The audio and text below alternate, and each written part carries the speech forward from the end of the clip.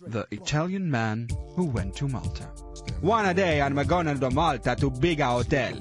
In the morning I go down to eat a breakfast. I tell a waitress I want 2 pieces of toast. She brings me only 1 piece. I tell her I want 2 pieces. She say go to the toilet. I say you no understand, I want to do piss on my plate. She say you better no piss on the plate, you son of a bitch. I don't even know the lady and she calling me a son of a bitch. Later, I go to eat at a bigger restaurant. The waitress brings me a spoon and a knife, but no fork. I tell her I want the fork. She telling me everyone want a fork. I tell her you no understand, I want a fork on the table. She say you better not fork on the table, you son of a bitch. So I go back to my room in a hotel, and there is no sheets on the bed. Call the manager and tell him I want a sheet. He telling me to go to the toilet. I say you don't understand, I want a sheet on my bed. He say you better not shit on my bed, you son of a bitch.